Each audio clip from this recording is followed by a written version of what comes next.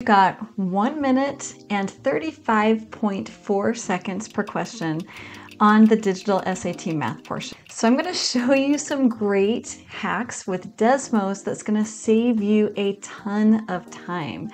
So here's number one. In this one, we're given two different functions and we want to figure out this function arithmetic. Desmos is a master at this. So the first thing that you want to do is to click in one of the empty cells, and I'm going to type in that first function exactly like I see it. F of x is equal to x plus 7.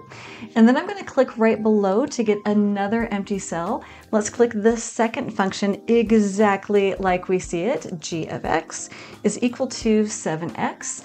And then I'm going to type in that function arithmetic exactly like I see it. So 4f of 2 minus g of 2, and there's your answer, 22. On to this next one. I'm going to do this one graphically. Yes, of course, you could plug in all of those values, but it's so much faster to do this one graphically. So I'm going to type that inequality. Y is less than negative 4x plus 4. And you can see that I've got this inequality with a dashed line. So nothing on the line is going to be a solution, and nothing over here to the right or really above the line is a solution. Now I am going to have to check these points, but the easiest way to check those points is to type them in to separate cells. So the first point is 2 comma negative 1. Okay, do you see it over there in black? It is definitely not in the shaded solution set. Let's go ahead and type in that second one, which is 2 comma 1. 2 comma 1, also not in the solution set. And then I've got 0 comma 5, not in the solution set. It's got to be that last one, of course, right? So negative 4 comma 0, sure enough, there it is right in our solution set. Here we go with number 3. Notice my pattern here with these practice questions 1, 2, and 3. I am given a function or an inequality to type in to Desmos, and number 3 is the same. I'm going to start by typing in that function. G of x is equal to x squared plus, arrow over, and then plus 55. Now this parabola has been shifted way up, but I want to find the minimum value. That's going to be my vertex. Now you could use a formula like negative b over 2a, but I'm not going to. Instead, I want to zoom out. So over here on the right-hand side, I've got some really nice tools. Let's go ahead and click zoom out until we see our function. Just doing this nice and quickly. There's our function. Desmos does a nice job of labeling minimum and maximum values. It also labels intercepts. We just wanted this minimum value, which is 0 comma 55. I look down through my list. They want the minimum value, not input. So our minimum value is the y value, which is 55. So in this one, we're asked how many real solutions does this equation have? A little bit of algebra, a square root on both sides, would tell you that there are 0. But when you come up to an equation like this, you can type it into Desmos. If I start to type it into Desmos just like I see it, I'm using that little caret key for squared, and then equals negative 4. I don't really see anything, but I want to know when is the left-hand side equal to the right-hand side. So we could type y is equal to, this is a way that you can solve equations with Desmos, power 2. Okay, so y equals, okay, so when is the left-hand side, which is this parabola, equal to the right-hand side? And I'm going to let that be its own graph as well, negative 4. So if you were stuck on this or any other equation, you can solve it in this way. When is my line, y equals negative 4, equal to or share points with my parabola? The answer is never, so I would choose 0, answer D. To get to the answer of number 5, we're going to use one of the amazing features of Desmos that your graphing calculator does not have. In this particular problem, we're given a line with this equation 2y equals 4.5, and it intersects a parabola at exactly 1 point. But the equation of the parabola that we're given is y equals negative 4x squared plus bx. Our goal is to find that coefficient b. we're going to type in both of the equations that we were given. So I'm clicked here in an empty cell. Let's do that line first. 2y is equal to 4.5, and then clicking on a second empty cell. The parabola exactly as I see it. Y is equal to negative 4x squared using the caret key on number 6. So caret squared.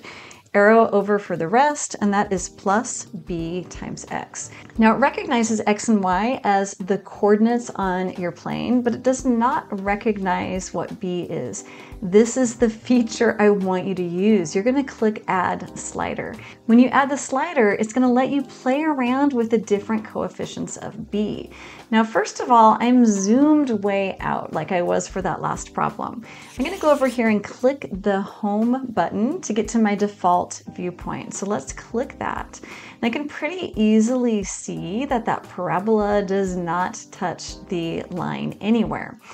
I wanted a positive constant. As I move to the left, I can get it to touch at one point, but I really want a positive constant here. So it looks like I'm touching there at b equals 6. Let's zoom in a little bit just to be sure. And it does look like we happen to be touching at that point, 0.75, 2.25.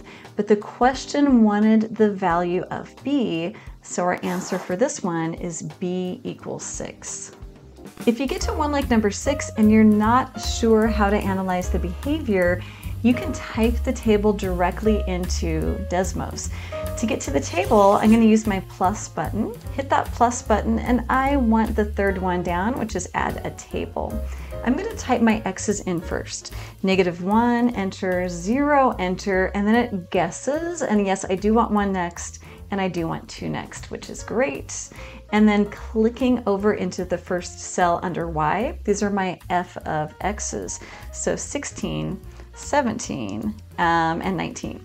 Now Desmos does 2 really nice things over here on the left-hand side. The first one is a zoom fit that will get you a really nice view of these points, and it did exactly that.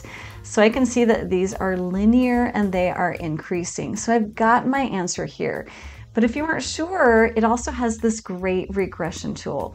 I can click on, it's a little graph that's got some points and a line on it. I can click on this add regression and I can test the different regressions. The first drop-down option is linear regression. It's exactly what I've got. It's a linear regression, which is increasing. Our answer would be B. But if this happens to be an exponential, you can also explore the other regressions that it gives you. I'm already here for number 7. In this one, we are given the equation of a circle, and we know that the point AB lies on the circle, which is a possible value for A. I'm going to graph this, and I'm going to do x plus 4 squared plus y minus 19 power 2 arrow over equals 121. So I've got my graph, which I can't see. So let's go ahead and zoom out until I can see that graph. We want to know which of these 4 is a possible value for A. Well, A is my x coordinate, so I really want to know, could x be -16? So in another empty cell, I'm going to type in x equals -16, and I can see that that line does not cross the circle. Now let's just back arrow. I'm just going to backspace or delete, so I've got x equals, and I can type in -14. -14 is a possibility. I can check the others just to make sure, but look how quick this is. Definitely not 11, and then definitely not 19. Really, really quick to come up with that answer of -14. Number 8 is also a circle question. They've given me the equation of that circle, but it's not in standard form. If I wanted to find the radius of the circle algebraically, I would need to complete the square. But you've got Desmos, so I'm going to just type that in. Let's click on an empty cell, and then x squared, arrow over, plus y squared, plus 4x minus 2y equals -1. It wants to know what the radius is. So I'm going to start by looking for the diameter. Desmos by default will give you the maximum and the minimum points for any graph. So my maximum is here at -2, 3. It's got a y value or a height there of 3. And it has a minimum there of -2, -1. So the distance between the minimum and the maximum, these two endpoints, would be 3 minus -1, which you can even just do here. Or I've got a distance of 4. That's my diameter. I would need 4 divided by 2, which is 2, answer A. In number 9, we're given this point, 3, 6, and that point lies on the graph of that given function, but take a look at that function. There's an unknown coefficient b, and we want to know what the value of b is. Desmos is going to let me type in that point, so I'm going to do that, which is 3, 6. Okay, so 3, 6. Notice it up there. I'm just going to click, drag, and hold so I can see that point just a little bit better. And I'm also going to type in my function. Looking in another empty cell, I can type in that function. So equals 3x caret 2 arrow over minus bx plus 12. And it says, do you want to add a slider? Of course, I want to add a slider. And I don't even see my parabola right now. Oh, there it is. As I move the slider, I can see that I need to move this down beyond 10. To change my slider scale so that it goes out further, I'm going to click right next to b equals 10.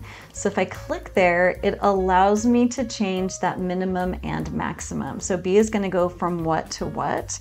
Let's go from 0 to, I don't know, how about 30? Doesn't really matter. And then the step also doesn't matter, but you can do maybe 0.1 and then enter. Now I can continue to move this down, and it looks like when I am at 11 there, I end up with my point. I can even verify this, and I can say, let's see, my input would be 3. I would get a 6 back. What is f of 3? Sure enough, the y value for 3 is 6. In number 10, we are given the system of equations, and we want to find the values of a and b. Let me see, for which of the following values does the system of equations have exactly 2 real solutions? Well, I know that I can use sliders for this. So let's go ahead and type in y equals 3. So I've got y equals 3, and it's given me this parameter, y is between what and what. I'm just going to skip over all of that and just move to the next empty cell. And then y is equal to ax squared plus b. And I do want a slider for all of these. Now that I've got this set up, it's asking me to test which of the pairs below.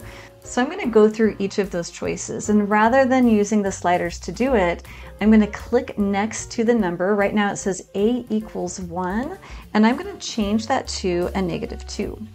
And then next to b equals, I want 2, not 1, so b equals 2.